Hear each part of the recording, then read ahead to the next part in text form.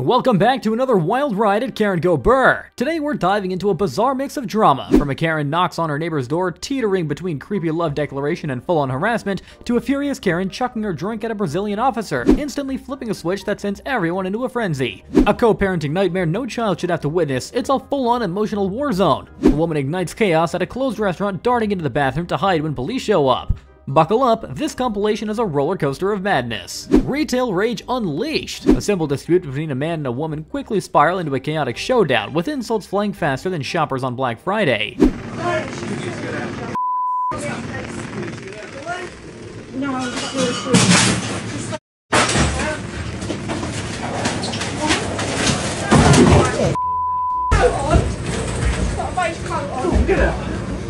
Get out. Get out. Get out. That's assault. Get out. Thank you. Get out. From words to fists in a flash, things turn physical and store baskets become makeshift weapons as the tension escalates to a full-blown brawl. You smash. Get out.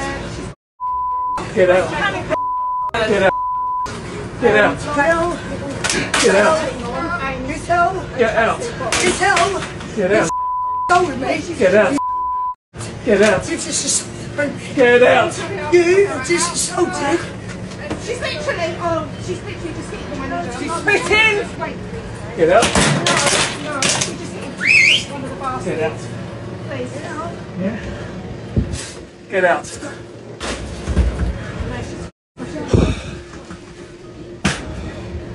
The plot thickens. A fearless bystander jumps in, but is he the peacemaker or just adding fuel to the fire? Brace yourselves for the strangest neighborhood visit ever. Karen knocks on her neighbor's door, teetering between creepy love declaration and full-on harassment. Oh, what are you doing? I'm in love with you. I'm sorry. I'm in love with you. What? You didn't tell your girlfriend we're having an affair. Oh my God. We're having an affair. Kim. My dog wants to say hi. Do you have any... could we have a cocktail?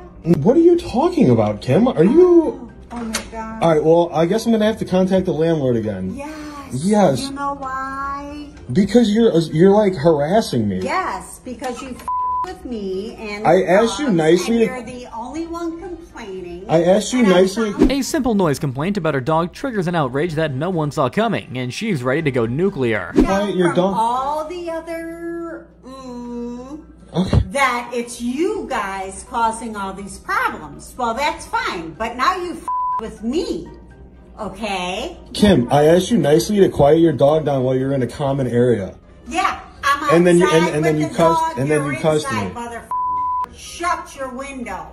Wow. Our windows were actually shut today, and we also recorded hearing the dog through our windows. So. Oh my God, so good. So yeah, we're sending this to the landlord. Okay, have a great day. This is theft, actually. Theft! Oh my God! Can I press you with it?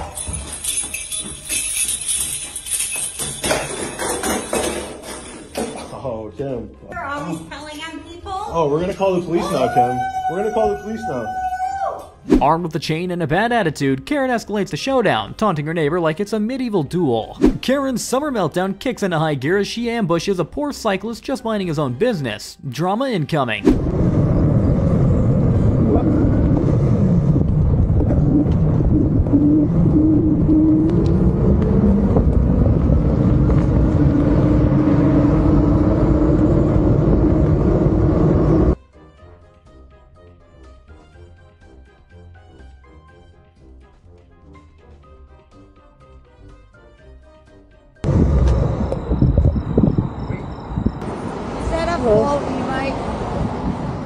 With no facts to back her up, Karen declares the bike trail forbidden, turning a peaceful ride into an absurd showdown. Is that a full e-bike?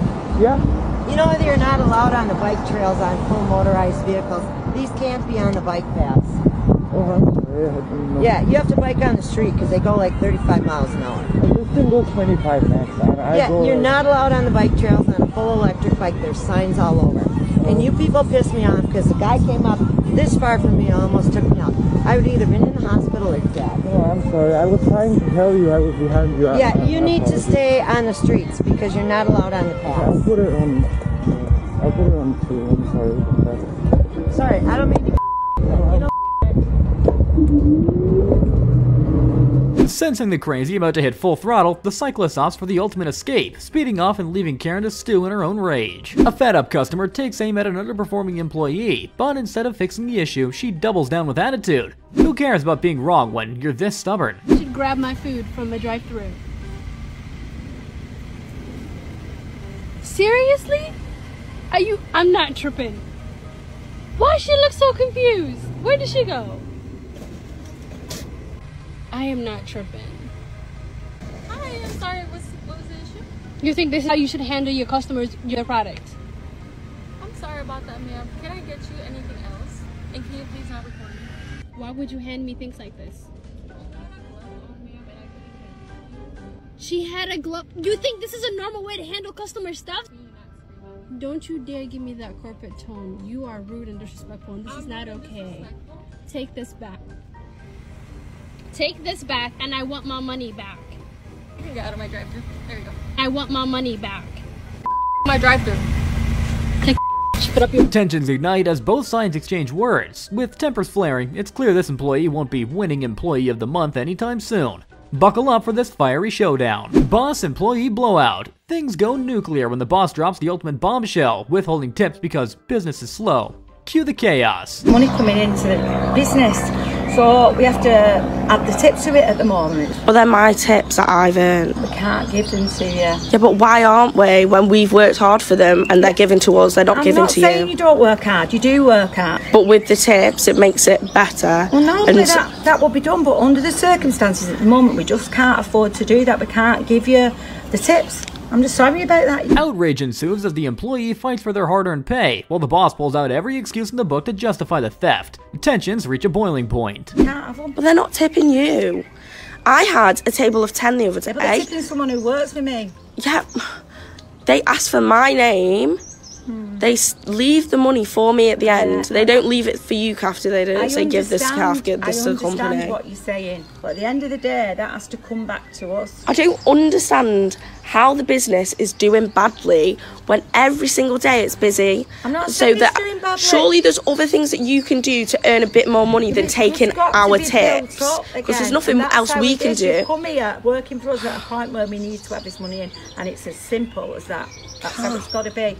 It's not fair though, is it? Well, if it's not fair, it's not fair. It's just how it is. Right. You've got to accept it. Simple. A jaw-dropping display of greed. The boss chooses profits over people, showing zero empathy. A shout out to the employee for staying composed amidst the madness. Brace yourselves for an unforgettable meltdown. Karen, in full rage mode, launches a glass of drinks at a Brazilian officer, setting off a chain reaction of chaos that no one saw coming.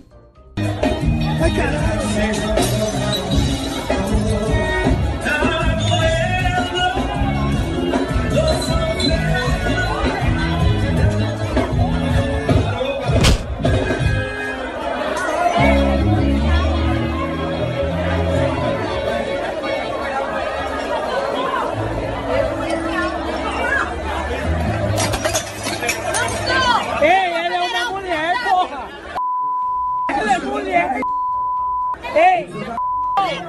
Ela é mulher, cara!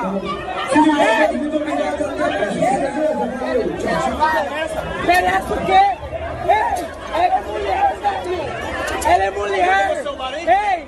Ela é mulher! Ih, não sei o que, ela é mulher, velho! Ela é mulher! Ela é uma mulher! Ei!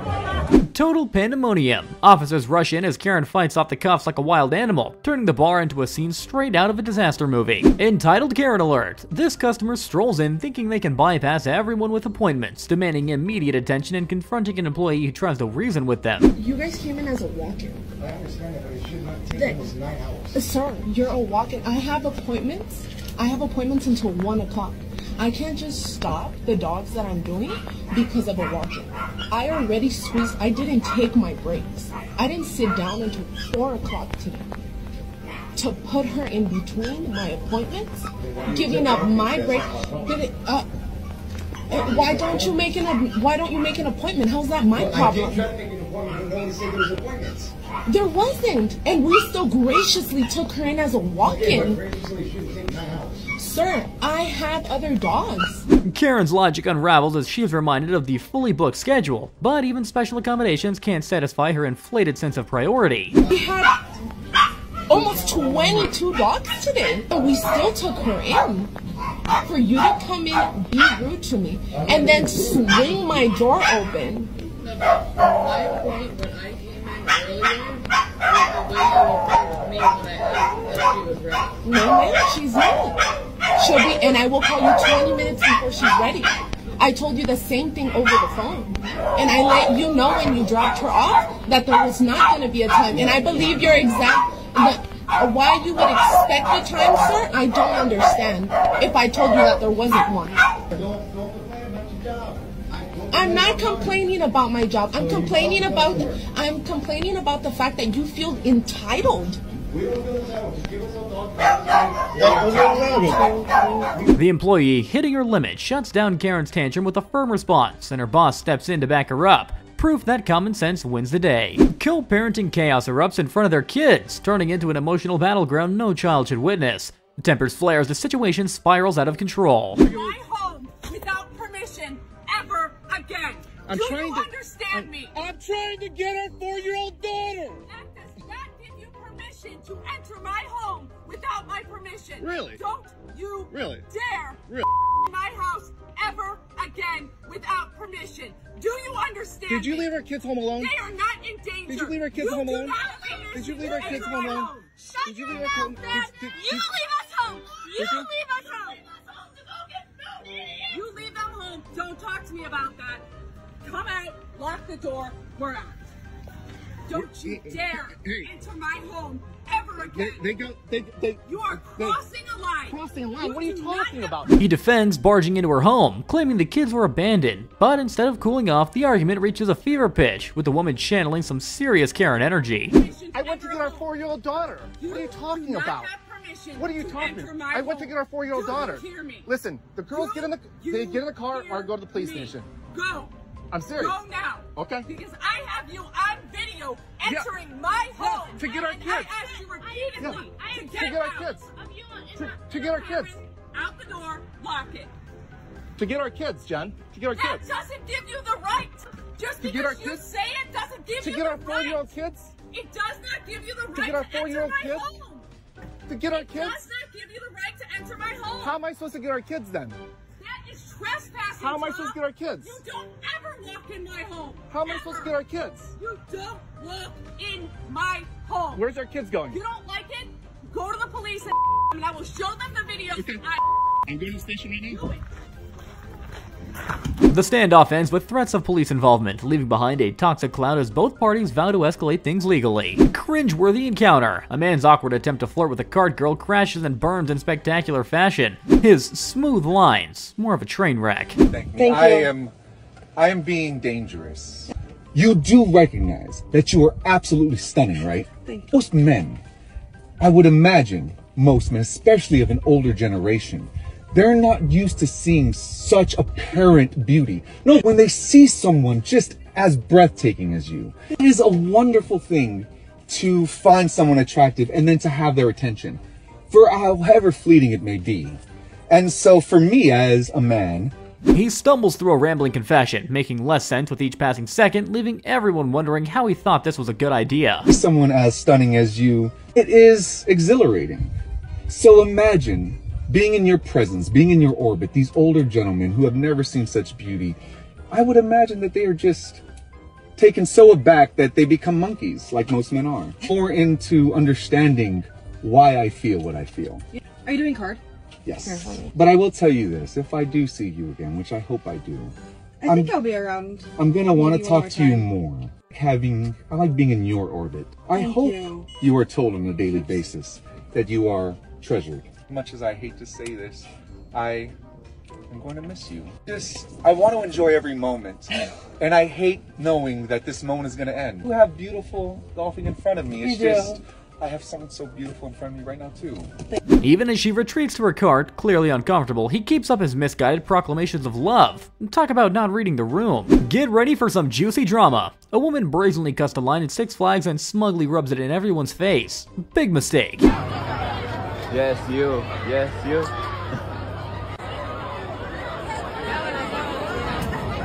I don't know what it is. Habla bien, habla bien. leave them on a clap and they leave them on a clap. Fuera, bro. Fuera, bro. Good job.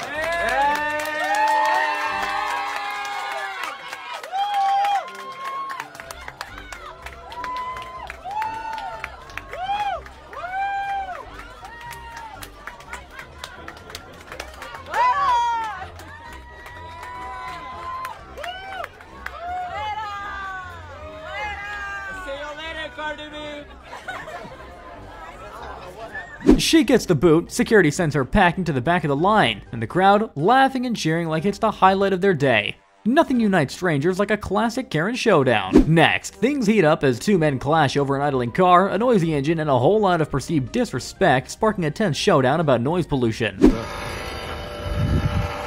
we go. We don't like this car making noise. What the hell?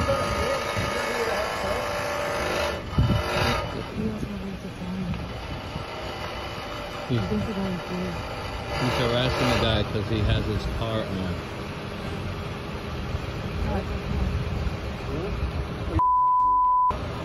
No, listen, man, listen. Quiet. Call. Get the car and get outside. You're going to freeze. Alright? Do the right thing. No, tell him to do the right thing.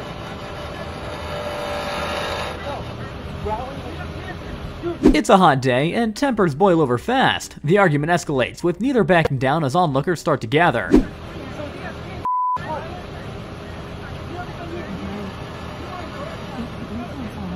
Yeah, you can't tell me to turn his car off. You can't tell me that. I know. I'm staying out of it. No, listen, wait.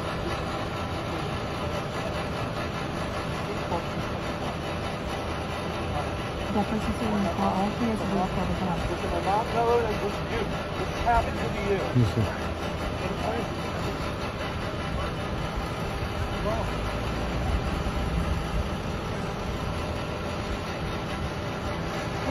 Please, you can't.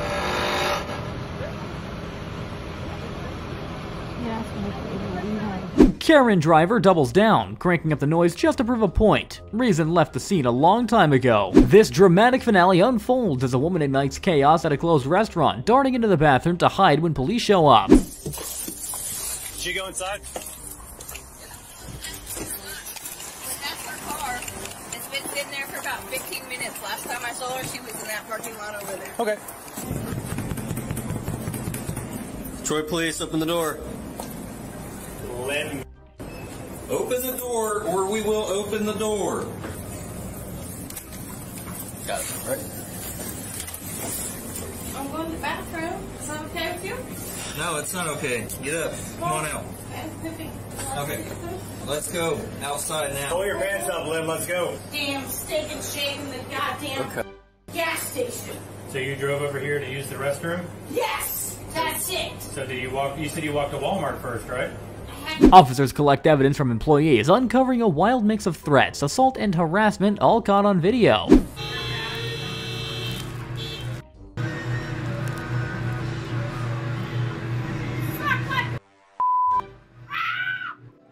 is going on the Troy website. All that. They seem to be leaving. Okay. Alright, well I'm gonna go make sure that they're all good with her, and if we need anything else... Karen, now half naked and hiding in the toilet, rants endlessly, claiming she has IBM. Compliance, not her strong suit. Even the store owners had enough. The same with you. If we need anything, I might just give you a call, okay? Alright. Well, I appreciate it, you guys. I'm a government. Get your together and get out of the store. Okay, that's not helpful. Thank you.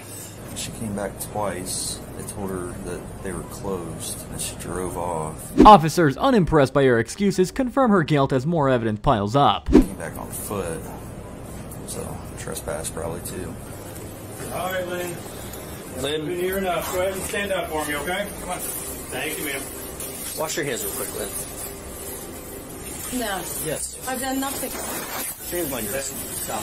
You're being detained on the suspicion of trespass, assault, possible OVI. Now put your legs in the car. Thank you. Thank you, ma'am. Thank you. Suspension on your license for a previous OVI refusal, and then you're getting charged with OVI refusal with prior conviction because you refused to take the testing. Any questions, concerns you have. All right.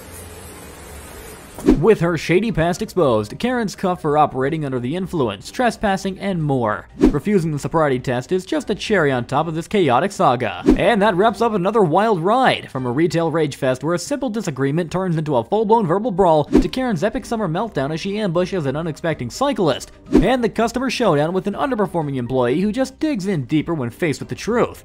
Don't forget to like, share, and subscribe for more outrageous Karen encounters.